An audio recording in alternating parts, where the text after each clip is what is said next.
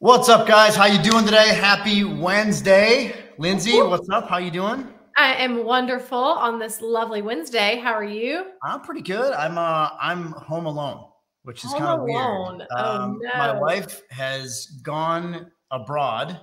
She's in Tulum for like 2 weeks, so I'm here by myself. It's kind of nice. Well, you have the dogs. You're not totally by It's yourself. me and the dogs. We're good. They're hanging out. I got two hanging out right next to me here in my office. I got one looking for food around the house. Lindsay, you've been to my house. You know it. I bet it's Bella. It's Bella. It is Bella. Bella is a puggle, and we think she has a tapeworm or a hole in her stomach or something. I'm not real, but the dog just eats everything. It's ridiculous. She is a foodie. She is insane. Remember when we did a live event at my house last fall. Mm-hmm. And Bella jumped on the table and took a whole plate of food from one of our guests. And She was so cute. She was just like walking around the patio, just like snagging steaks off of people's plates. Yeah, it was great. That is my puggle. And if anybody has a pug or a puggle, you get it. Like that's how they are. So it's really ridiculous. Okay, so I got a couple things here. First of all, it's really great to see you guys live. Lindsay and I do this every single one. Well, not Lindsay and I every week, but I'm here every single week. And we do our live trainings here on our social media channels every Wednesday at 12:30 Central. We do 4 weeks of marketing, and this is week 2. Today we're going to talk about cold calling, so we'll get into that in a second. This is week 2 of 4 weeks. Then we have 4 weeks of sales training, and Cindy Phillips is here. We got Ryan O'Hara a little bit here. We're probably going to have some guests doing that, but it's mainly me and Cindy Phillips. And then we got 4 weeks of tech crap. I don't like to talk about the tech anymore. I like to talk about making money now. But you guys that like that tech stuff, we'll talk about tech. But it's cybersecurity stack for you all. I know. We try and cater to everyone. Yeah. But we talk about the cybersecurity stack, the cybersecurity assessment stack, how you should do that. We're potentially going to have we have a Secret Service agent that's going to be at our live event in Nashville, which I'm going to talk about in a minute here. I think we're going to get him to come on with us as well. So I want to just kind of point out, you're going to see this going across the bottom here. I just added that there. We have our live event, our next live event coming up in about 20 days, give or take here. It is our Amp Up Your MSP event live in Nashville, Tennessee. There are a few tickets left. Actually, they're kind of standing room only tickets, but we can make it work. More importantly, Amanda was able to extend the room block. So we got more room blocks added. We are bordering on selling out this entire hotel, which is awesome. It's at the Margaritaville Hotel in downtown Nashville, which I'm really excited about. But we got a pre-day, May 16th, which is all about how to do a cybersecurity risk assessment, including we got some speakers from vendors all over the place. And then we got 2 full days, including our guest speaker, Mr. Christopher Voss, who wrote the book Never Split the Difference, also has a documentary coming out called Tactical Empathy on Netflix. A lot of cool stuff along with that. So we'd love to see you guys with us in Nashville. So that's cool. Okay. I'm super excited for that. Also, I've decided I'm going to fly. I'm not going to drive, by the way. Oh, okay. That's good. Lindsay lives like rural Georgia. I don't know, like in the boonies in Georgia, in the middle of nowhere. I thought you were why are you flying? It's a cotton field, actually. I've got cotton and peanuts and peaches. I'm lying. There's not actually. Okay. It's like, wow. Okay. That's the first I've heard of that. Anyway, we also have a special guest with us today. Logan Kennedy is here. He is our And we just had in the green room, we're like 10 minutes. I was like, Logan's our expert. He's like, I'm not an expert. I'm like, bro, if you're not an expert, I'm kicking you off this call. It's literally going to be that simple.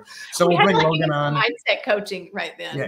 And Logan runs at 7-Figure MSP. He runs our cold calling team, our cold lead gen team, all that stuff. So he runs that with us kind of underneath me and Lindsay and Amanda.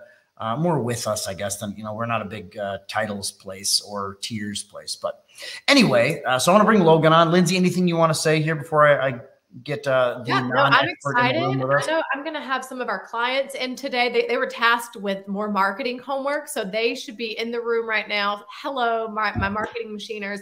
They're going to be joining in. I see we got Andre, Yoli, Brian coming in. Hi, Zachary.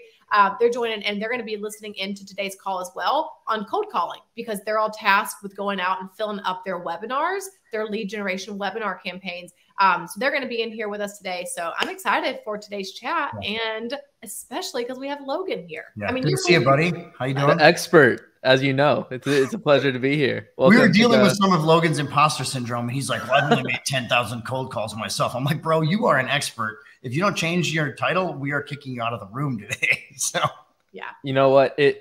I'll take the praise. I appreciate it. And I wanted to welcome you to the room of doors. It's not quite a Chris Weiser big old sign, but it'll do for now, right, Lindsey? Yeah. The room of many doors. There's a lot of doors. And why do you have so many doors? I'm gonna I should put you solo up on the screen. Why do you have so many doors, bro? Check these out. You know, I mean, you need storage. Like when you have a lot of things. Storage. What else am I supposed to do? That's so like adulting, like storage. Yeah. Am I an adult now? Yeah, there we go. Adult. Yeah. So you're an expert and an adult. So, okay, Lindsey, I'm going to share your screen. Let's get away with it. You guys, if you have questions with us today, we got a pretty in-depth training on cold calling. And one thing I want to say before we get in here, cold calling, cold lead gen is kind of a naughty word in MSP land. And I understand that you guys don't like to do it, but it is an essential part of growing your business. And I totally know that you love referrals, and I'm never going to be one to sit here and say, get rid of referrals. Just because we're pushing you to do cold lead gen and warm lead gen and events and webinars, that doesn't mean you drop referrals. It doesn't mean you drop one strategy. One of the most important things about marketing is your stacking methods. And it's really, really critical to have various different things that you could learn and evolve and then turn that into a machine that runs. Thus our marketing machine piece. So it's really, really critical that you realize that cold lead gen is a mission critical part of this, and it becomes a faucet that you can turn on and off. And when I say that, here's a great example of this. So Logan and Lee Ben, they're kind of the guys on our SDR team in the back end here. We were driving people to our live event. That was something we were actively working on, driving people. Yesterday, Friday, that faucet turned off. And what turned on Monday, Logan, was the back to booking consulting calls. And I think we're 8 or 9 calls deep in the last 3 days just for consulting calls, meaning our 7-figure MSP interview calls. So they're booking people in with our sales team. We turn off that faucet, turn on another one, versus waiting for the clients to come to us. You can start to control your pipeline with cold lead gen. And I'm not saying you just call them and threaten them to meet with you, but you give them something of value. You give them other things, and we'll get into that. But I just want to put that out there for you guys. This is a really important strategy to growing. And we'll talk a little bit about that. Lindsey, I'm going to share your screen, and I'll let you take it away, and then I'll chime in. Logan, feel free to chime in as you go here, and we'll go from there. So Lindsey, boom, boom. All right. Chris, one thing I wanted to add is just what you said right there. Like Lee Ban and myself, we're calling for the event, and then you could switch it off and immediately just start calling for another offer. It shows you how powerful this skill set is, because you are now marketing in 2 different ways, but using one mechanism. Yeah. So just the fact that you're willing to pick up the phone, such a cheat code. Yeah. Agreed. And it is a transferable skill set. So it's like, it doesn't matter what you're selling. If you're driving people to your webinar, which we're going to be talking about today, or you want to get them straight to the appointment with you, it's transferable. Doesn't matter. You can do it over and over again. Yep. Okay. So welcome in, everyone. Little recap. If you are new here inside of our YouTube channel or LinkedIn or Facebook group, wherever you are on the interwebs, hello. We are we're live. I'm in Georgia. Chris is in Texas. Logan is in Florida. Logan, I'll soon be in Florida with you. But we with him. What? Well, not with you. Basically, we're gonna be close. We're in the same city. We'll be like 30 miles from each other. Yeah, Logan's gonna show us where the cool food spots are in Jacksonville. Chris is just jealous. Yeah, he's so jealous. You got me. You got me. Yeah. All right, guys. So we are a coaching and consulting firm for MSPs. Just like most of you watching this, we focus on teaching you skill sets, teaching you strategy that's going to help your business grow. So this is our second week of a 4-week series that we're doing. Last week, we actually covered our full playbook at a glance. So we covered like this 50,000 foot view of how it is that we help you do that. So really, there's a lot of like reframing that has to go in this process, because you go from relying on referrals alone, or you go from relying on maybe SEO, which is not always controllable, or, you know, just maybe some word of mouth marketing, or you've got this brick and mortar shop and, you know, you've got a couple of ads here and there. But like Chris and Logan were saying, it's not really like a faucet that you can turn on and you can say, okay, this year we want to add 500,000 in total gross revenue.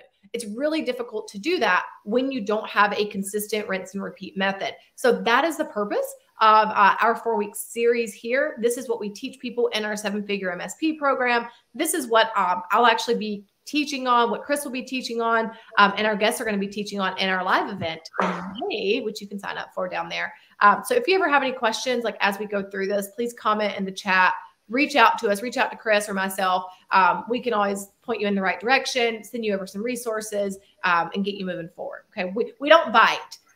Chris may make an inappropriate joke sometimes, but really he's harmless. Like he's fine. Never. All right. You can actually see our coaching team right here. There's Chris. Cindy is our sales trainer. She's phenomenal. You've got Ryan O'Hara, who is our new VP. What's his title now? VP of Member Services. VP of Member Services. So Ryan was an MSP just like you all. He recently sold his MSP because he's got those systems on lock. He's our systems guy. He had some super, really successful run, and now he's on our team full time. So we're excited to have Ryan and myself. And you're probably here because you want to scale. And you're wondering how it is that you can grow. And you probably keep seeing Chris tag you with the everyone tag. And you're like, well, I may as well be here anyways. So let me see what it is they're talking about. So welcome in, everyone. Last week, we covered the playbook, the cold prospecting playbook. Today, we're going to be walking through cold calls. Next week, Wednesday, same exact time, we'll do cold emails. So we'll actually be talking about how to set up your cold email campaign. And then week 4, we'll go through our lead generation webinar strategy. So what we teach in the marketing machine, which is our marketing coaching division inside of 7-figure MSP, is how to get leads, very hot and qualified leads, through a lead generating webinar. Okay. So we're going to be doing that in week 4. So you definitely want to be back for week 4. Okay. So quick review. Whenever we are talking about cold calls, and today we're actually going to go through some scripts. We're going to give you your own script. Like you can literally have it, go practice this. But whenever we're talking about cold calls, we have to remember where we're going. Like, what is the purpose of this cold call? Okay. Because I have heard this a lot, that you're making these calls and you're like, none of them are converting. I'm getting hung up on. People are like cussing me out. What's broken? What am I doing wrong?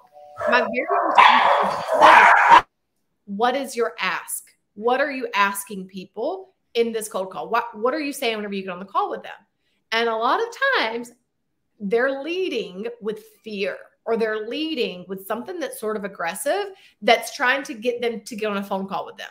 Okay. And I'm not against you moving them into an appointment with you, but we have to remember that there is a process to follow. And whenever you call someone for the first time, they are a cold lead. So if you look at the very, very beginning of this playbook, they're a cold lead.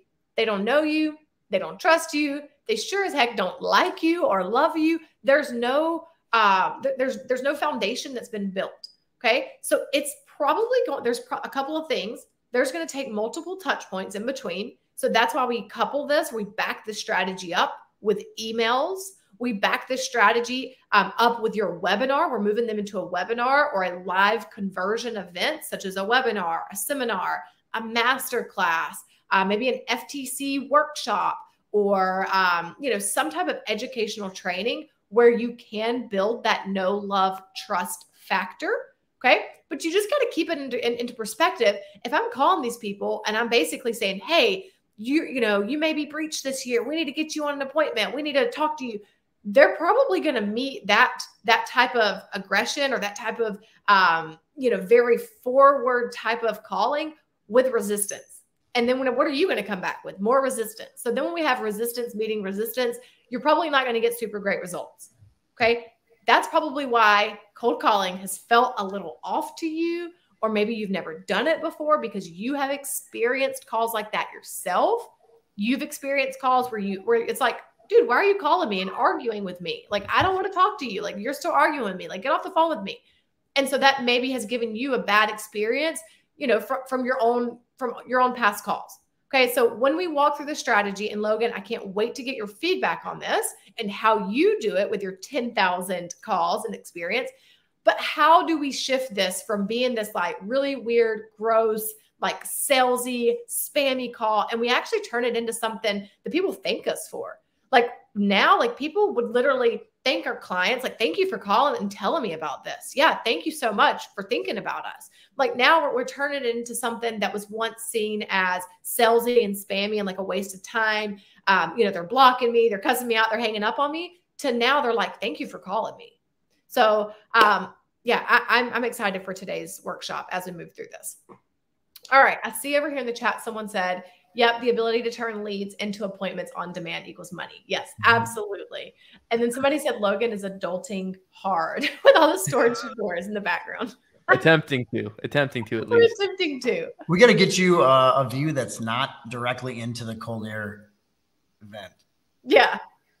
That's to represent cold leads. See, it was all strategic. It keeps me on edge when I'm getting cold air on my back. You know, Lindsey, you mentioned something earlier that I want to point out too. Yeah. Which is multiple touch points. And I don't remember if it was us talking about this last week or if I heard it on a different deal, but the amount of touch points that you have to hit people with in 2023 is like 20 to 30 to 40 now versus it was like 10 or 8 or 7, 5 years ago. So you have to understand your single email to them, that, or maybe your cold or your warm newsletter that you send out is one touch, and it takes like 20 to 30 to 40 touches to get these people to acknowledge you. And then it's got to be something that they're also ready for. That's a big thing here as well. Timing, making sure that they may already have an IT company that they're working with, and you called them 6 months ago. Calling them and sending them valuable, real content, all these touches is what makes you relevant because you hit it when they're actually ready now. So it's really important things to think about. I agree, because at this point in the day and age we're in right now, when you reach out to someone, you are a scammer until proven otherwise. So the way you could prove otherwise is with an omni-channel approach, whether that be you're touching them with emails, with calls, on LinkedIn. The more touch points you have, the less of a scammer you will be at the end of the day. Yeah, you become a human. Like you become real. Oh, I see them here. Actually, we just had, we have a thing called first time appointments as a service that right now it's released to our 7-figure MSP clients. Anyways, we had a client that said, Lindsey, we've booked it. We had this lead. We took the call. She was kind of like on the edge. So I invited her to where I was speaking at the chamber. So this lead then goes to the chamber, watches this training or this speech they did there, talking about the FTC safeguards, speaking about the exact same thing, and then they turn around, sign off on the CSRA. Okay, so that's how we do that. It's like maybe you're telling them this stuff, but they don't get it yet. They're like, does this really apply to me? Who are you to tell me this? So then you have to get creative and say, okay, can I bring them in over here? Can I go add them on LinkedIn? Can I bring them into this other training that I'm doing somewhere to help speed up this trust process? So great point on that, on omni-channel touch points and just creating that trust and putting that into perspective. You're probably not going to get where you want to go in one try. All right, so we want to talk about some numbers here. I know that my MSPs in the room love to talk about numbers and you love to quantify things. I also think that this is going to help give you just a point of reference. So as you're out doing your calls, or maybe you have a team doing your calls, or maybe you've outsourced this to someone or a company or agency, and you're wondering, well, what is a point of reference? Like, what is the zone of normalcy that we need to be looking at? What we have seen, and this is from our clients here in MSP land. And I'll be honest with you guys. We talked about this last week. You work a very hard industry. It is not easy So these numbers can go up or down depending on your experience, depending on what geographic area you're in, and depending on your skill set. So how long have you been doing this? And frankly, how good are you at communicating the value of them going on to that next step? Okay. So what we see, and Logan, I would love to get your opinion on this, but what we see is with 100 calls that are getting answered. Okay. If you're speaking to 100 people, you're probably going to book 10 first-time appointments from them. Okay. So you're going to get 10 people that say, yep, let's have a conversation. Let's book a time for a 20-minute conversation. Let's talk more about this. Okay. Then from there, those 10 first-time appointments typically lead to 2 paid cybersecurity risk assessments. Okay. And if you're not familiar with the 7-figure MSP sales process, all roads lead to the CSRA. This, like, we live this, we breathe this, we die by this, like live by the sword, die by the sword. All roads lead to the CSRA. So we're not skipping steps. We're not trying to sell them straight into our into our packages or our stacks, whatever. We're moving them through this very, very strategic process. So 100 answered calls, 10 first-time appointments, 2 CSRAs. Now, out of those 2 CSRAs, 1 typically goes forward to being a signed-off client within that same sales cycle. That other person, they may or may not need to review their budget. They may or may not need to, work through some things. Whatever the case is, they'll most likely come back in 3 to 6 months. Okay, so they're not gone. We're not going to take them out of our nurture campaigns. We're going to keep nurturing them. We're going to keep that proximity. But we know that out of every 2 CSRAs, 1 of them will probably close within that same cycle. So I would love to hear your thoughts on that, Logan. Do you see these numbers in other industries? Like, what does this look like across the board for you guys? So I would want to speak to the people who are really getting started and haven't called much yet. It's a very dangerous game to get focused on the output, the result, what we will get. And it's very good to focus on your input because that is what you genuinely can control. So if I'm doing 100 cold calls today, maybe 15 pick up, but I can't control. I can't say, okay, 50 of these people are going to pick up. But what I can say is I'm going to do my 100 calls and the result of my pitch will turn into, we'll see, who knows? So just that day in, day out, picking whatever your input could be and just sticking to it, that is the key getting going. I would say as a general rule of thumb, if you could convert on 10% of the people who do pick up, you are doing well. There are different industries, of course, like in the B2C space, it might be a bit more difficult than that. But in B2B here, as MSP owners targeting different businesses, I would say if you're converting on 10% of what's picking up, you're doing a great job. But some days, 10% of your total calls might not pick up. So don't get too focused on the output and just focus on what you could put in and what you could control at the beginning. That's so good. We had Jason over here in the chat say, what is the standard? Let me put this over here on the screen. He said, what is the standard in terms of cold calls per week per salesperson? So what you just mentioned, Logan, was like, I'm going to do 50 calls today. Would you say that that's average, or like what's like an average number that you would be looking at for your sales team? If I have someone doing this full time, I would say the minimum KPI you'd want them at is 100 a day. 100 a day is like that money spot. But that is also dependent on the industry and what type of dialer you use, how advanced they are. Because someone who's more advanced might be able to have a 2-line dialer and they're calling 2 people at the same time. Whoever picks up, they grab that call. Then they could do 200 in a day. So it really just depends on how advanced your person is. I would say if they have a 1-line dialer, you got 1 person, go for 100 calls a day. And I think what's also really critical about this that a lot of people don't think about is how critical the list is. Picking a vertical, having something that speaks to them. I noticed Lindsey's got up behind her on her right. She's got the FTC safeguards thing on the wall up there. We spend a lot of time in our marketing machine and coaching program talking about the new cybersecurity rules and having the conversations with the right people. Picking car dealerships or accounting firms or specific verticals that you can go to, and then offering something to those specific people, having some value versus just calling up with no plan. Having a plan is really important. I oftentimes, Logan, I don't know if you heard me talk about this, but oftentimes I compare sales and cold calling and all this stuff to dating. And it's oddly similar. And I actually go back to the movie Hitch a lot. That was Will Smith and Kevin James that are in that movie. And they were always talking about how, you're just a doctor. I think it was like Dr. Love or something they called him, but the date doctor, that's what they called him. And then that he was a scammer and all this other stuff. And he's like, you know what? I'm not that at all. It's just that guys want to have a plan. And it's exactly how this works. Like if you're just going to go into sales and prospecting and cold calling and warm calling and booths and webinars without a plan, you're just literally throwing stuff at the wall and hoping stuff sticks. So it's really important to have some structure and to have some KPIs and to actually have things that the end user, and this goes into any form of marketing. I talk about this with Maria and the rest of our team a lot, talking to some of our vendors. It's critical that you actually are delivering something that the prospect cares about.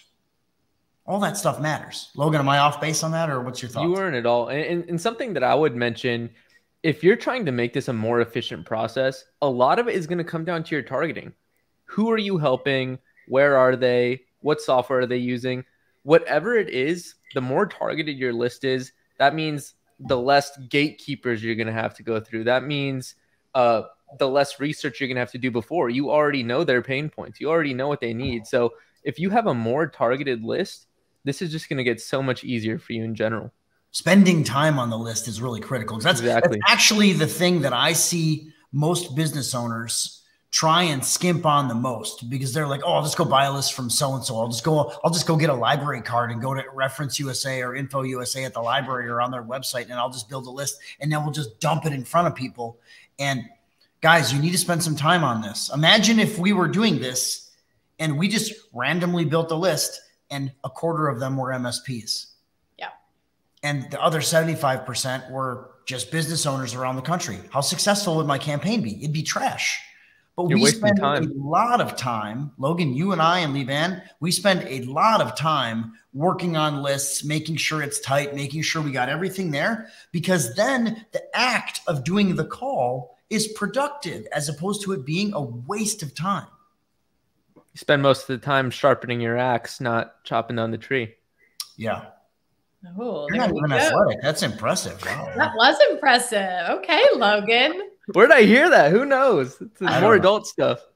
All right. Okay. So these are really good conversations.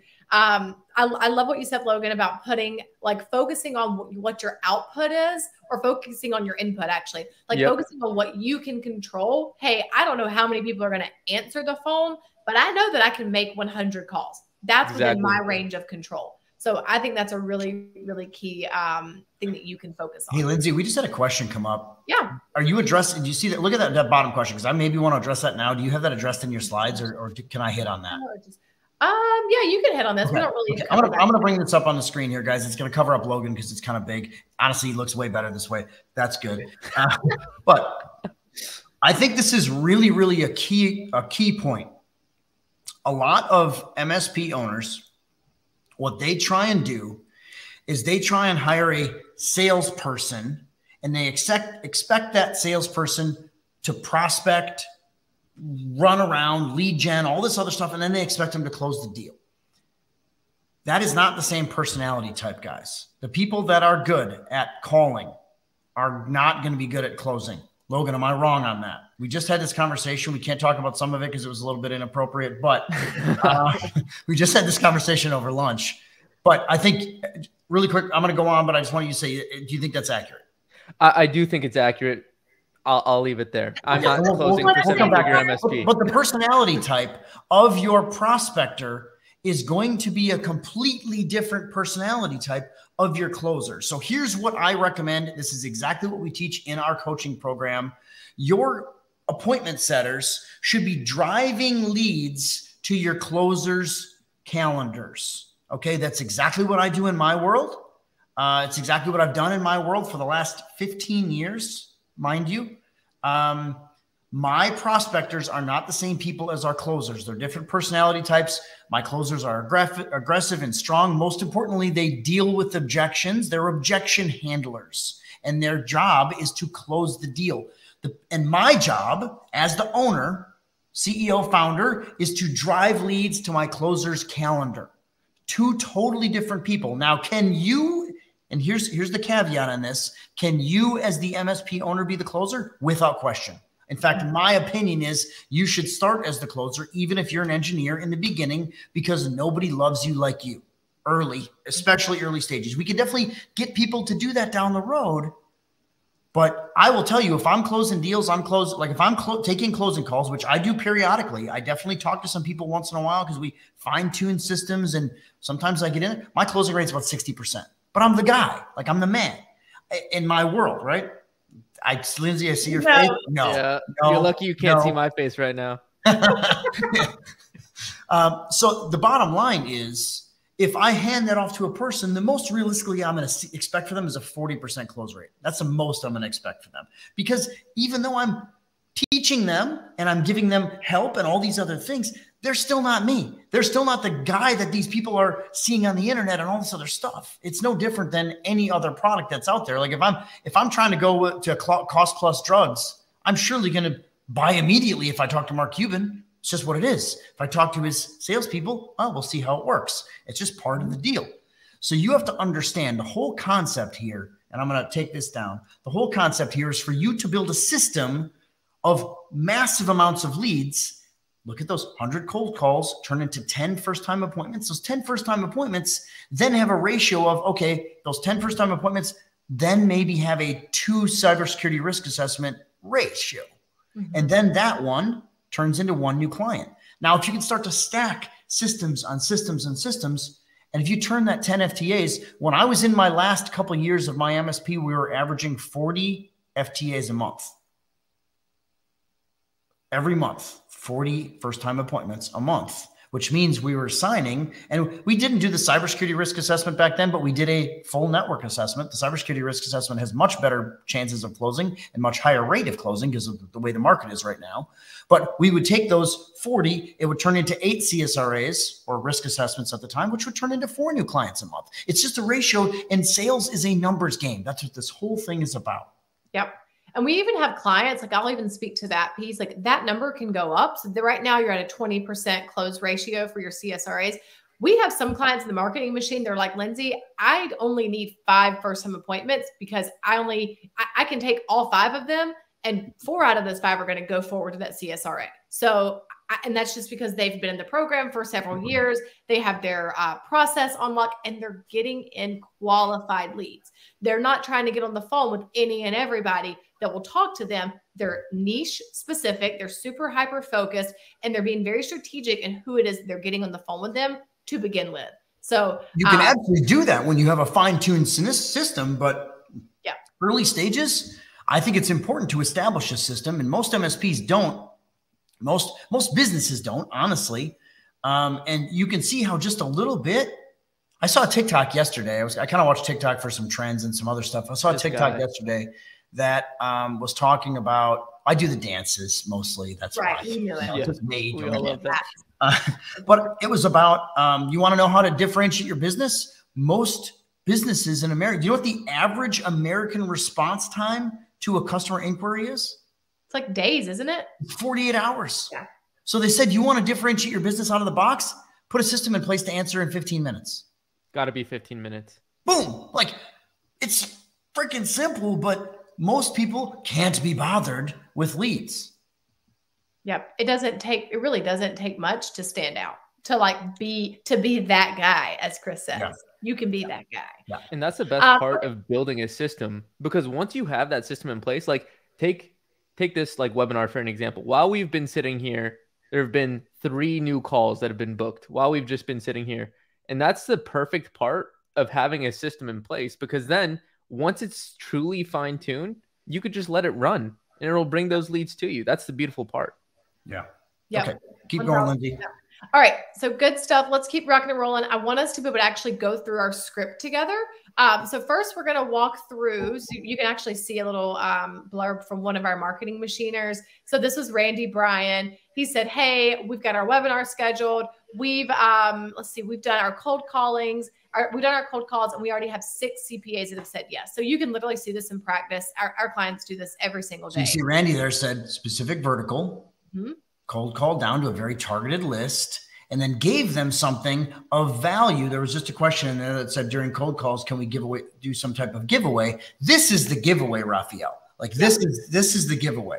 I'm going to put this on the screen really quick. Here's your giveaway, Raphael. And he said, oh, besides the free CSRE, and you're moving into never, ever giving away a free cybersecurity risk assessment. The second if you want to give away a webinar, it's expected to give away a webinar. It's expected to give away a live event or a booth or something like that, or maybe some swag.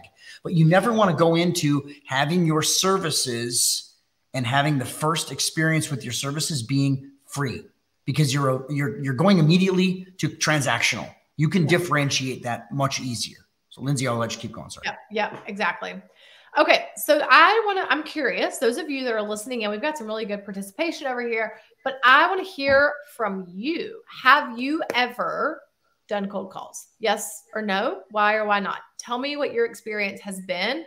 I see someone said cold calling works. This is the giveaway. Yes, I love it. Let me know in the chat. Have you ever tried cold calling? Why or why not? What's worked for you? Just kind of fire away in the chat on that. I would love to hear your feedback on it. And I want you, if you have done it, just come in today and be willing to learn. Okay. Maybe your process has worked. That's great. Or maybe there's some things that you can think back on that could have been improved a little bit. So I want you to come in with your glass half empty and just be willing to learn. Okay. All right. So Zach says we do 100 a day and we get an average of 1 to 2 appointments per week. Okay. Let's go. Let's do it. That's one of our elite members. I love that, buddy. That's good. That's awesome. All right. Someone said, I've never done a cold call. I'm too scared. This training is for you then. Thank you so much. Thank you for sharing that with us. That takes guts to share that and to put that out there. So thank you for sharing that. I hope that this gives you some ground to stand on. I hope that as we go through today's script, we'll actually be sharing a script with you as well, that you use this to help you to take that first step. Okay. Someone said, I'm an engineer and I'm awful at sales. Just don't have that trait. I'm going to go so far to say that it's not an innate trait. It is a skill that is built over time. 100%. So you can change that. You can work on that. It's just like a muscle. 99% of our clients that come in are terrible at sales. And then within a few months, they're posting in the Facebook, just close this, just did that. So it's a skill set. You got to build it. You got to build that muscle. Someone said, yes, great experience. What works? Relax, talk to a person the way that you would want someone to talk and speak with you. Exactly. Reciprocation. Absolutely. All right, guys. Okay. So first things first, I'm going to walk us through our framework. So whenever you call someone, so the person, I can't see your name. I have to keep saying person because it doesn't let me see your name. It's a Facebook user. But to the person that says, I'm a little scared to make these calls. I've never done it before. I just don't know if that's for me. You want to make this be as human as possible. Okay. So whenever you call someone for the first time, we're not jumping straight into our pitch. Okay. We're going to slow down to speed up, right? I can make 100 cold calls probably in half of a day, but what's the point of that? If I'm going so fast through these calls, they're just hanging up on me anyways, or I'm just trying to speed up the process that it's not working anyways. I would rather slow down, build up a little bit of this reciprocity, build up a little bit of this trust, and then get a higher conversion rate. Okay. So whenever you make these calls, very first thing is we're going to establish some type of relevancy. Okay. So think about your list. Did you target your list by industry? Hopefully, right? Did you target by industry in a certain geographic area? Did you target a list of your Chamber of Commerce members? Are you targeting people who are from your a certain association or a trade event that you just attended? So I want you to think about the list that you have that you're going to be calling, and where can you find this commonality? Okay, where can you find a point of reference or this relevancy with them? So that when you call them, and you'll see a few examples over here, so that when you call them, you can literally create that relevance in the beginning. So example, here I go. I'm going to be Cyber Joe. Cyber Joe is always my alias for cold calls and emails. You look like Cyber Joe. I know. I'm Cyber Joe at ABC Tech.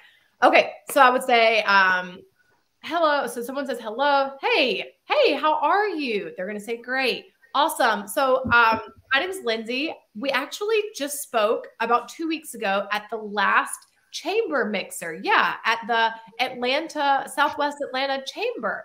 Yeah. We were talking about your dog or whatever. Right. So if I would have met this person previously, I would bring up that commonality. Now, if I had never met this person, which is probably going to be the case for a lot of us, because we're calling outside of our area sometimes, then we're going to have to think, was there, are they within a certain industry? Are they a part of some type of association? We can always talk about the weather, right? Like if you don't know what else to talk about the weather. Okay. So you would say, hey, how are you? Great. How are you? Awesome. I'm doing great.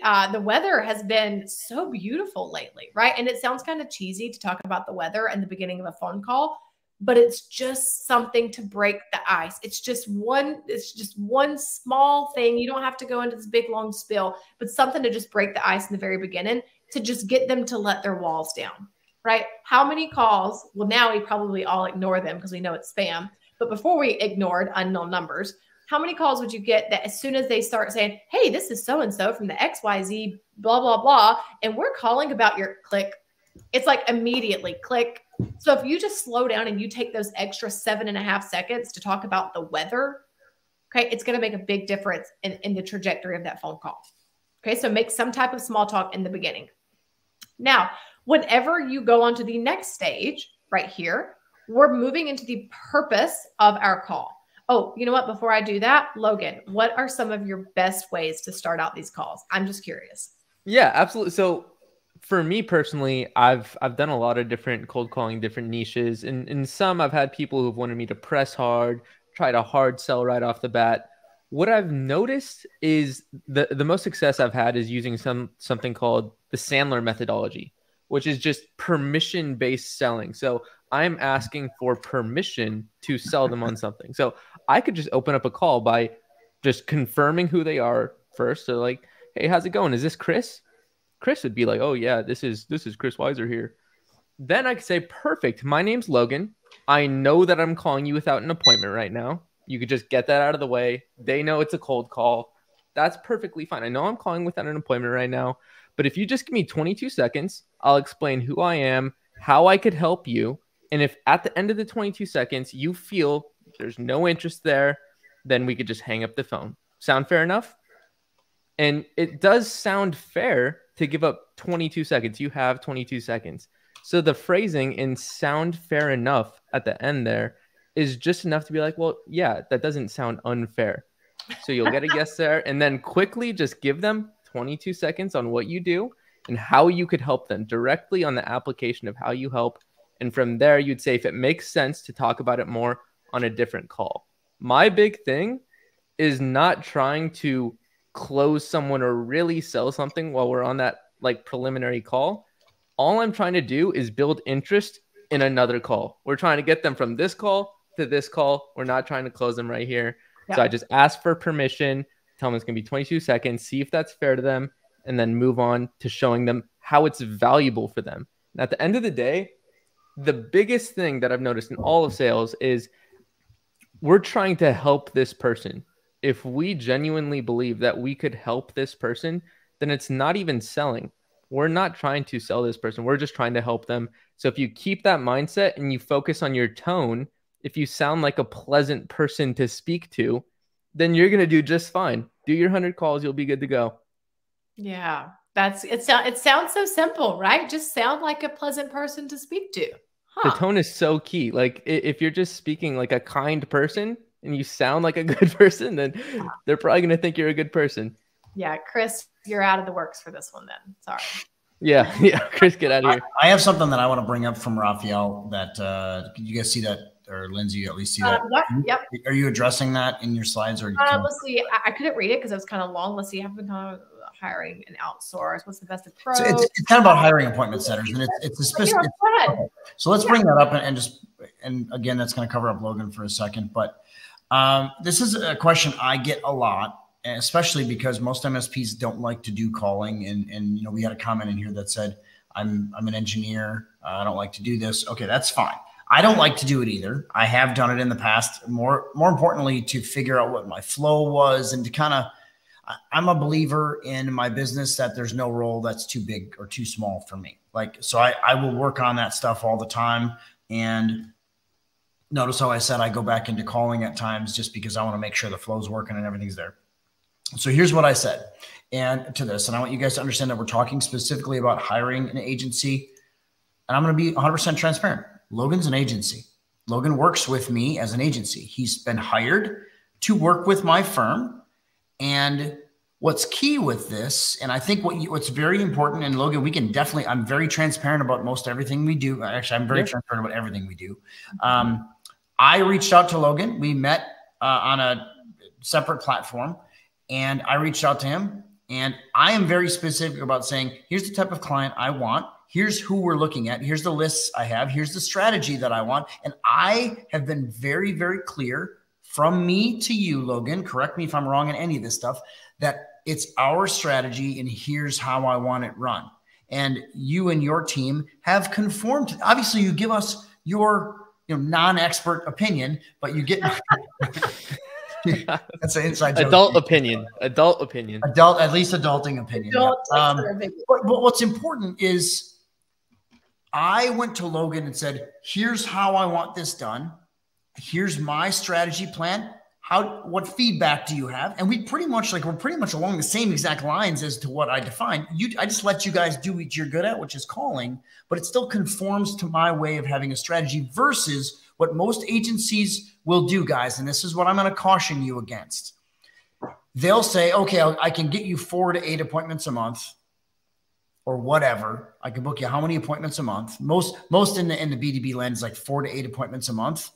And they sell their way. They pitch their way. It's not a strategy that you give them, which is very, very dangerous because a lot of times what I've seen, the strategy is we're the cheapest MSP in town.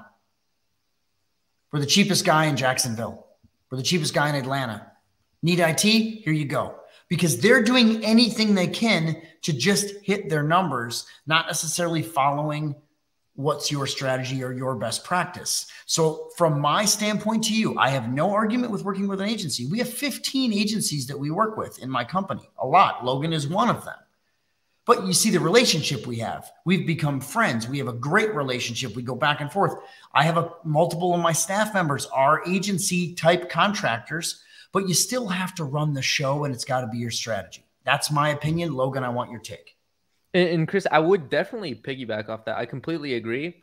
But the big thing with you is you know how to do what we do. So you know exactly what you're looking for. So if you're trying to hire some sort of appointment setter, I would caution against doing hiring if you haven't attempted to do it yourself. Yeah. Because how could you know what to look for, how to manage it, how to gauge expectations if you yourself don't know what that looks like? So if you're going to hire someone, first, I would try picking up the phone, and then you'll even see the value in what they do, or at least get into a training program. Like this is one of the things that we do in our coaching program, guys, is we give you enough knowledge that you can kind of make that decision, and we have enough fallback. So, Lindsey, correct me if I'm wrong on this. I'd be willing to bet every one of our marketing machiners could hire an agency because they know the path. They already have the strategies because we're doing it as a hive mind versus figuring all this out. And what most MSPs want, oh, I don't want to do this, just put appointments on my calendar. And then they bitch and moan when the appointments on their calendar are shitty. Like that's literally what happens. I went through it. Trust me. I know exactly what this is. I had a company called MSP Leads for a while. Logan, I told you about this, to where we did appointment setting for MSPs. We got very good at it internally. And I'm like, oh, I can make a lot of money selling this to other MSPs. It's just different in different markets. And I found that my people, because I was not tight on the strategy, it was a great learning experience, but I found that it was very difficult to guarantee. And the second the MSP doesn't close the deal, they're blaming you when you can't control any of that. So be very detailed about this, be very specific about this, and be very controlled. 100% use agencies, but use your strategy. Yep. So good.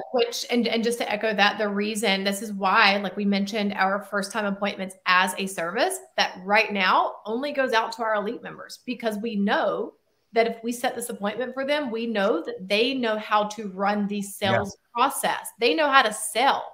I have 100% confidence in all of my marketing machine students. I know that they know how to go out and get a lead. Just like with our sales students, I know that they know how to go out and run the play. So hence the coaching. Like, this is why we do what we do. We don't want you to do the cold calling forever, but I want you to know how to roll up your sleeves and then do it if and when you need to. That's why. Yeah. All right. So really good stuff. Okay. So we, very beginning of our call, we're going to create relevancy, whether this be through talking about the weather or establishing some type of trust in the beginning, or we use this permission-based selling, as Logan mentioned, and we say, hey, I'd like to have your time for 22 seconds. Does that sound fair to you? Basically, you can go either route. Then we're going to be moving into the purpose of our call. So this is where we're actually delivering and we're saying, hey, here's what's going on. Here's what I would like for us to do. Here's how we can help you. Here's a solution or this value piece that we can deliver to you, okay? So I'm not selling them anything here. I'm not trying to get them to sign up for a CSRA. I'm not scaring them to death by telling them that they're going to be hacked in the next 48 hours. I'm not telling them that I found their information on the dark web. Okay. I've seen this play out and it usually doesn't end in your favor. Okay. Trust me on this. My marketing machine, or my prior to marketing machine, they've tried this and it doesn't always work the best. Okay. So you want to keep this sweet and simple and you want to drive them to your very next touch point, which we recommend it being your webinar, being this one to many type of conversion event where it's you're one person and you're speaking to many people at one time through your webinar, a seminar, a lunch and learn, a workshop, a masterclass, etc., which is what we teach in Marketing Machine. Okay. So the way that this would go is you would say, hey, so we're making sure, we're making sure that all the CPAs here in the Atlanta area are proactive in protecting their data, and they're proactive in the new FTC safeguards that are rolling out here in just a few months. We're actually putting on a training next Thursday where we're going to be walking through with our CPAs, making sure that you guys are protected and that you've got everything in place. Would you and your team want us to send over that invitation so that you guys can get into this training? That's it. I'm not asking for their payment information. I'm not trying to get them into any type of like big decision right here. I'm just saying, would you like to go to this very next touch point, this very next step where I can educate you some? Okay. I've brought up the problem. So I'm helping to build their awareness.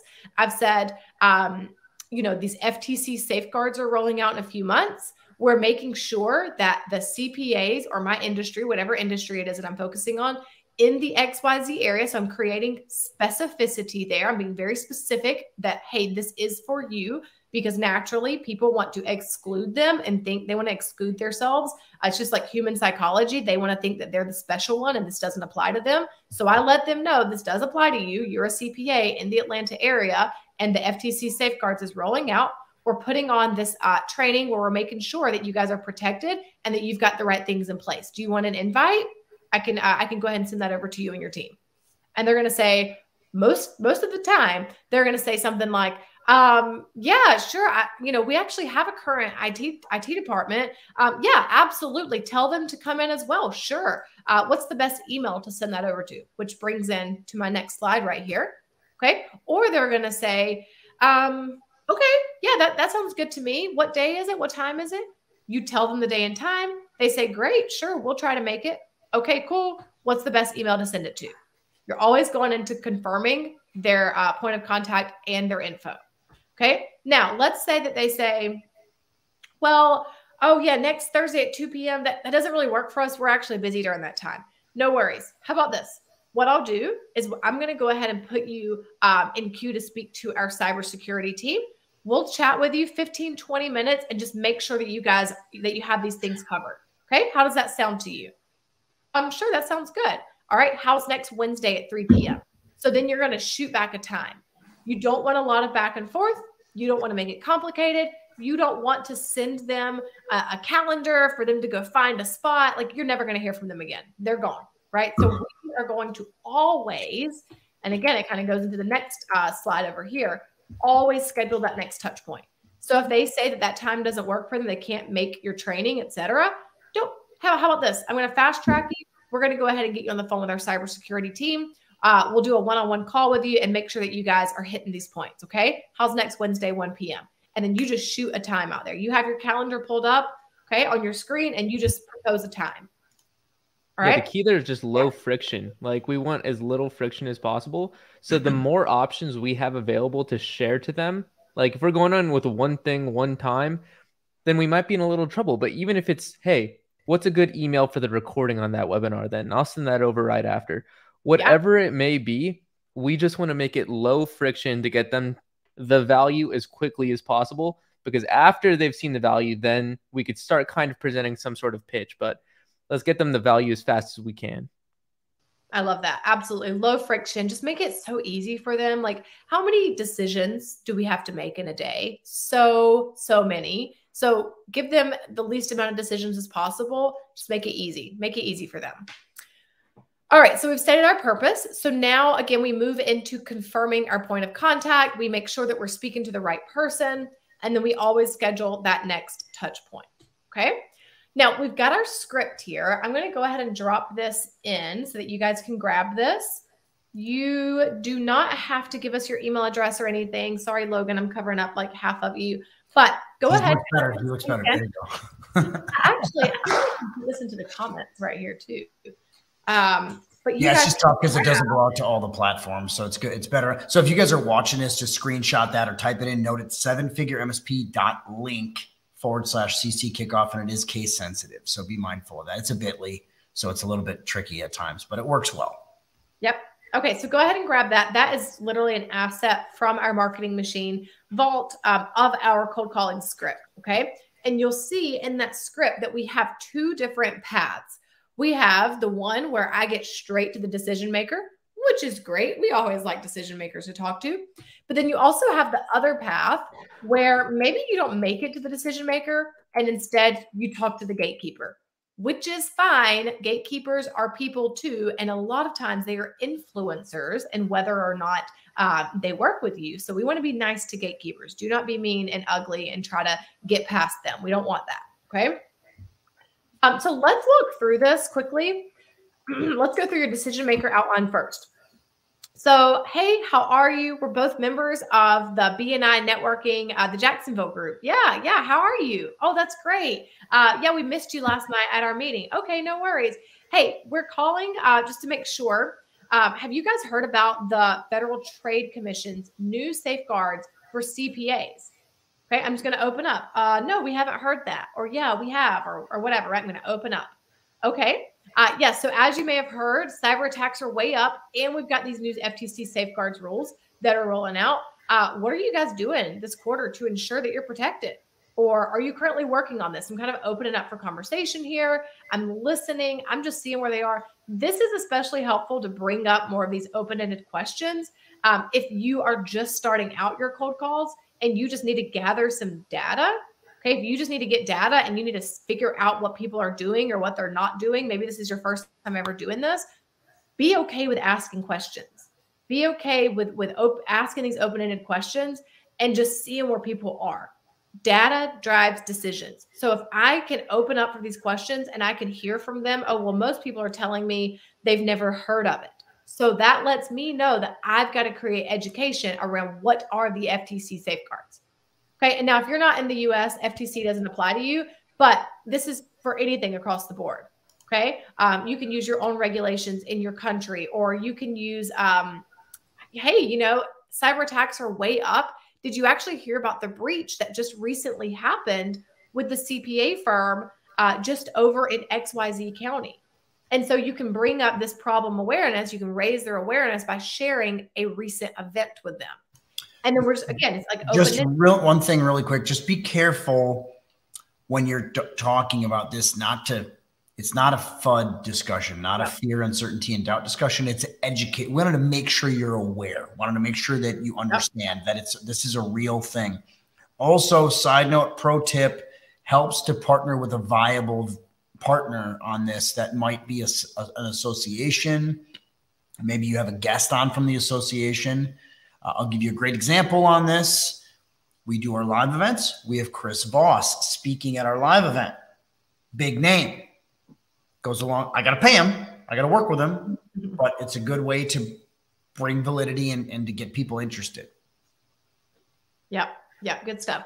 Okay, so we're gonna talk to them, kind of raise their awareness on that, and then I'm moving into the purpose of my call. Okay, so I've created that relevancy, I've established some of that trust there. Now I'm moving into the purpose of my call. So I'm saying, hey, we're actually hosting a training, a community-wide training this coming up week for CPAs in the area. We're going to be teaching how to protect your company from cyber attacks, and we're also going to be teaching on what you guys need to do to make sure that you're protected against these new safeguards. Okay. I'd be happy to send that invitation over to you. Does that sound good to you? Okay. So here's what I'm doing. I'm reaching out. I want to see if you can come into this training. Here's exactly what we're teaching. Can I send you the invite? That's it. That's all I'm doing right there. Okay. They're going to say yes or no, X, Y, Z. And then you move into, okay, great. What's the best email to send that over to? Or like Logan said, oh, no worries. We'll shoot you the replay link. What's the best email to send it to? Okay, hey, in the meantime, how about I go ahead and put you on the calendar to speak with our cybersecurity team? Okay, and we'll just put you in a one-on-one and we'll get you what you need to cover. Bless you. Bless you, Chris. Oh, shit. I thought I was muted. Sorry. Sorry. All right, so simple. So this is it. Rinse and repeat. Rinse and repeat. Okay, anything that you would add to this, Logan, because that wraps up that flow right there. So anything that you would add or that you would tweak to this, Logan? Really, no. I think you have it good there. I would just want to touch again on tonality, because that's going to be one of the biggest parts. And realizing that people are smart and people don't like to be sold to so much. So just setting proper expectations when the call even starts, telling them what's going to happen. Because that's really how you get cussed off the phone or you get that angry no, is if you aren't just having genuinely good social cues or understanding the situation that you're in. So good tonality, good expectations. Those are the keys. Yeah, and definitely creating those extra touch points. Yeah. Yeah. And confirm the touch point, bringing them to the next spot. And you're not trying to outsmart anyone or outwit them. We're showing up. We're showing up like genuinely, like literally, like you do need to know about these safeguards, and we are reaching out to the community, and we're showing up with the service that we have. That's going to build long-term trust and sustainability with your lead generation. Agreed. All right. So you can see here, who's this from? Carmine. Let me make my screen bigger. He said, hey, we cold called an accounting firm. So notice industry specific accounting firm about FTC safeguards. Had a great conversation with one of the partners doing a risk assessment. We're going to follow back after New Year's. I think this was back in December. Yeah, that was back in December. And I think that actually did move forward to a CSRA. Carmine, if you're watching, let us know in the chat how that ended up.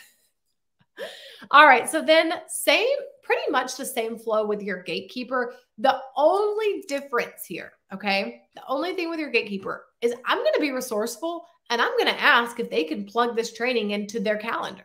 I'm going to say, hey, do you have access to the company calendar? If you do, I'd be happy to go ahead and send this over and you can plug it in, and we'd love to get your team into this training. So I'm just going to get resourceful. I'm not going to try to push and shove and try to get past them. Again, outsmart or outwit them. I'm not doing that. I'm treating them like a human.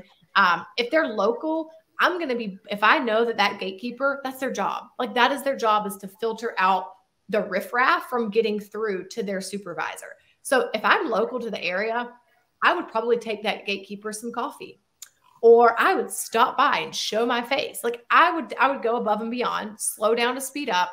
And I would do something to create that rapport and that trust. Actually, we do this internally. So Amanda, our marketing officer, she actually will send out cookies, or she'll send out like a Starbucks card, or like she'll make these very, personal touch points, like cards. Our one that we're doing. So we're doing one for the Nashville event. That is, she just sent it to me the other day. I don't remember what that one is actually, but I'll say what we did for our Charlotte event. That was, we rented out the whole NASCAR Hall of Fame for our evening event. Lindsey, that was super fun, right? I know your husband was there too. It was really cool. We sent out a little kit with Hot Wheels cars in it, inviting people. So yes, it's like $5 a package, but if we get them to show up and come to our event, that's so important, right? So that's shows you also how important the list is. You don't want to be sending out $5 packages to, everybody on the street corner. You want it to be a viable, real opportunity. Yeah. Yeah. Good stuff. Okay, so just keep in mind with your gatekeepers, we're not trying to be rude to them. We want to reframe what it means for a gatekeeper. Like, they're doing their job. And if they're doing their job, they're keeping out the riffraff. We want to differentiate ourselves. We want to show them that we do have something of value. We do have something that could help their company. Okay, we can help them. We have this thing. Also, you could invite the gatekeeper and say, hey, listen, I know that your job is to keep out the riffraff. Like, your job is to filter through what gets through the office. So how about this? How about you come into our training and come through, check it out. We're going to be speaking on the FTC safeguards, making sure that your company is up to date with these. Okay, so how about you come in, check it out, and then if you feel like it's something that needs to go through to your IT department or to your supervisor, then you can go ahead and pass it through. Okay, so how about I send you over that invite? Does that sound good to you? And so then you let them into it and like give them establish this sense of pride that they're the ones that get to come in and see if this is worthy or not of going through to the decision maker. Okay, that's going to go a lot farther than you saying, I need to speak to so-and-so, and it's very important. And like trying to, like, again, meet resistance with resistance. And then you have like this contest, like that's not going to work. That's only going to go so far. And another strategy that you could mix in there, it'll make a lot more sense next week after cold email is covered. But you could mix in something called warm calling to get past these gatekeepers.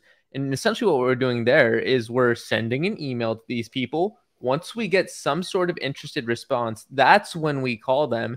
And when the gatekeeper is like, who are you? You'd be like, oh, well, I'm Logan. I was chatting with Chris over email, and we wanted to continue that conversation over a call here because we were already talking. We're just talking about continuing our previous conversation. Then you're going to have a much easier time. You just feel like, hey, I'm Logan. Like, Chris knows who I am. You could patch me through, and we'll just continue that conversation. It's a lot easier when you've had that prior contact. But again, that's just a finite thing. Like, there's only so many emails we could send. So Lindsey was covering some really good strategies to do when it's purely cold contact, and even making it less cold by just sending those gifts, maybe even a gift card, some local coffee. Who knows? There's a lot of different strategies you can mix in there. Yeah, you're going to get a wet, like that's where the money is. Like that's where why did the money sound? When you email someone and then you call down on them, that's where the money is. Like whenever you can send an email and then you can literally say, hey, this is Lindsey. Yeah, we sent over the checklist. Have you guys haven't had a chance to go through it yet? They're probably going to say no, they got busy. Like, let's be honest. They may have asked for the checklist or whatever it was, or your replay, etc. Okay, they're going to say no, we didn't have a chance to. Oh my gosh, no worries. That's my language. So I'm making it me. That's Lindsey language, right? Making it personal. Expert language. That's my expert language. So I would say, hey, no worries. How about we set up a time? We'll go through this with you. How's next Thursday at 2 p.m.? Okay, yeah, let's do that. Let's just block out a time and we'll walk through this checklist with you and make sure that you guys are on the right track. So now I literally have a reason to call them. I'm calling to see if they went through that resource that they raised their hand and they said yes for, which will make sense next week in our walkthrough of cold email. So thank you for touching on that, Logan. Yep. Okay, anything else you want to add here, Chris? No, I think it's just, I will agree having, and something that I actually had on my phone here. Let me see if I can find it again. We had a really good situation here where here's one of our members. This is Robbie Downs, where he actually is doing a webinar, why you need a cybersecurity risk assessment. You can see it's May 3rd at 1 p.m. Central. Great example. Drive people to things like this. And you can't be afraid of doing this stuff. Like, you have to put yourself out there a little bit to make money. Yep. Best time ever you guys have ever had in this industry right now. By far. I built an MSP and sold it. I wish I could rewind and do it all again in this timeline, because it's like unbelievable what you have right now. Yep. Yeah, absolutely. Rob is actually building out his funnel this month in Marketing Machine. So that's so cool to see that. I have not seen his graphic for it yet. Yeah, that's brand new. That post is 2 hours ago. Come join me for an informative webinar about cybersecurity and how it affects your small business. But yes, that's awesome. And he actually has had his marketing team in there with him. So they've been working through it together. That's really cool. So super happy for you guys. Okay. So this, I believe we're going to be kind of rounding things out. Always, schedule your next touch point. You've literally heard us do that in practice. We're not just getting off the call and we're saying, no worries. We'll just call you back later. We're not going to do that. We're business people. They're business people. We have things to do. They have things to do. We're going to schedule a time to call back or have the call with them. We're going to schedule that next touch point. So that is that we're going to put a bow on it now. So I would love to hear in the chat, what was your biggest takeaway? What is an improvement that you can go and make in your cold calls? Okay. So let me hear in the chat, what's your biggest takeaway? And then I do have a challenge for you. So I know that you all love challenges. I like challenges. Yeah. Yeah. I like, this is a challenge. I encourage you, every single one of you can do this today, really. You could go find a list of 20 ideal clients or 20 leads. And I encourage you to use what we just learned and go and make 20 calls. Go make 20 calls. If you don't have a webinar, I don't care. Just invite them to a cyber security strategy session with you, or cyber strategy session. Okay. Bring them. That's your first time appointment. Okay. Let us know. 20 calls. Let's go do 20 calls and then let me know how it goes next week, or message us or comment with us, or shoot me a DM. Yep. Like, you're welcome to do that. Find me on Facebook, shoot me a DM. I promise you, like, if you do this, you could score one first-time appointment. I have no doubt. And the big differentiator is, honestly, it's kind of like, I haven't worked out in a year. What's the biggest step? Getting in the gym. Getting in the gym and going, right? So half the battle is this. And I know this stuff is uncomfortable. I know it's difficult, but discomfort is where growth happens, without question, every single time. So push yourself to something you're not used to doing.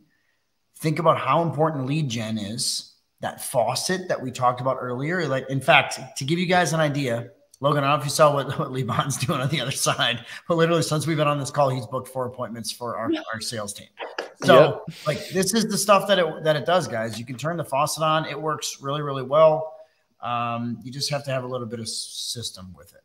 That's super cool. People think that they need the perfect webinar on the other end, the perfect lead magnet, the perfect script, the perfect dialer, the perfect software, all this to start cold calling. You have your phone right in front of you right now. You can just Google your ideal company, go to the contact us section on their website, grab that number, and just start calling. You don't need the perfect situation to start doing it. It is so simple. It's just scary. So the only way to overcome that fear, picking up the phone. That's it. We were talking in the green room, Logan, about my friend John. And I remember my friend John really got his start. He's now a very highly paid software sales exec in Wisconsin. But he worked at T-Mobile in the mall, and good friend of mine at the time back then. So he kind of was like decent at sales, but he took his first real job, and I was kind of helping consult him with this. And we've talked about it for years, but he took his first job doing like his first like real non-retail job coming out of college and all this stuff, was selling cold call CEO high ticket event experiences to CEOs. And one of the things that he had to do, what was his assignment, was he had to find the cell numbers of these high level, high net worth people. And you just call them. Hey, do you like golf? I got a master's package that's ready to fly. You want to buy it? Dude killed it, and it's propelled him. So learning that skill, that breaking through that fear, has propelled him to be a $1 million earner as a software sales exec. And good for him. It's real. Like, this stuff is real, guys. That's awesome. It's a skill set, not a strategy. It's a skill set that carries with you forever. Yep. Did you get time for one question, Lindsey? Yeah, the question from Jason. Yeah, I'm going to put that up on the screen here. We're going to cover up Logan again, which is honestly becoming my favorite thing to do. I'm going to actually, I'll take the slide down and we'll bring Logan back on here. Okay, now we got to see you again. But there we go. The question from Jason is, how much time should we give the webinar campaign for maximum exposure and lead capture? Now, what's really key about this, guys, on a webinar, you can't put out some crap title.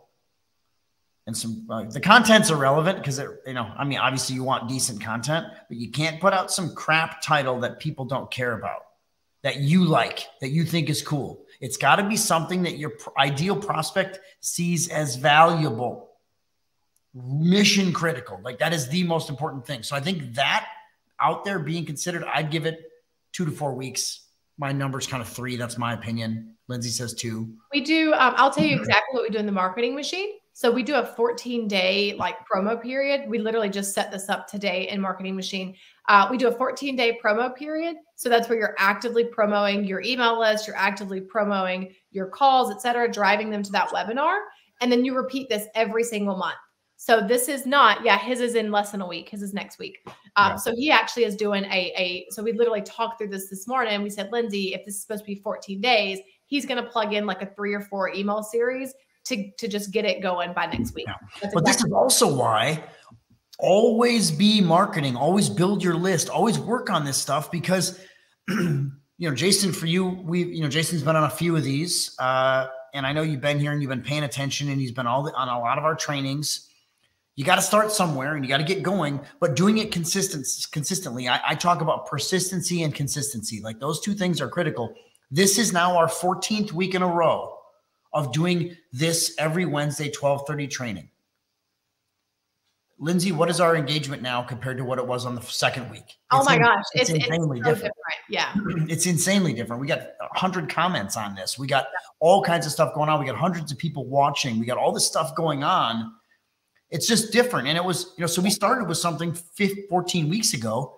We're still going. So consistent, persistent, hammering stuff out, using it. People bitching at me for the everyone take. I'm not charging anybody for this content. I'm giving you guys massive value. If you don't want to, my answer now is kick ban. If you don't like it, get the fuck up. Oh, sorry. But anyway, that's my whole concept here is like, get yourself in front of people, be confident about what you're doing. Don't worry about not being called an expert. Like, don't worry about all this stuff. You got to start somewhere and you're going to get better at it. The only thing better than perfect is done. Really important stuff to think about. Yeah. Okay. Well Sorry said. about the F-bomb. That's just me. Sorry. Is what it is. I'm going to get yelled at for that by somebody, but whatever. They'll just add it to the Chris Weiser Sucks Facebook group. Yeah. Add it to the Reddit thread. Yeah. All right. Well, that's all I got. I hope that this was helpful for you all. We'll put the link is in the comments. You should be able to grab it. I'll throw it up again. There it is. There's your link again. That's a phenomenal free giveaway from Lindsey. There's no opt-in or anything on that. It's just literally a direct to a Google sheet. Yeah. That's a Google Doc. It's a SharePoint. Okay, that's a SharePoint. But yes, exactly that. Logan, any parting words from you, buddy? Hey, it was a pleasure coming on. I appreciate all of you. Thank you for letting me join. It's good being an adult here, expert, all the things. Yeah, awesome. Okay, sounds good. Lindsey, great job today. Really good to see you guys. We'll be back next week, Wednesday, 12:30 Central Time. Lindsey, what do we got next week? Cold email next week. So we'll be tying it all together, cold email. So we had Cold Prospecting Playbook. We got cold calling today, cold email, tying it together. This is all important stuff to be working on and actively pursuing. And I'll tell you guys, I practice what I preach. We brought in our agency today. So think about this and just start making some calls, start working on it, build your list, work on this stuff. And if you have any questions, shoot me a DM. We're not shy. Like I'll help all you guys out for free. Okay. Yeah. All right. Sounds good. We'll talk soon. Lindsey, great job today. It's good to see you guys and have a great week. And we'll see you guys soon. Bye-bye. All right. Bye.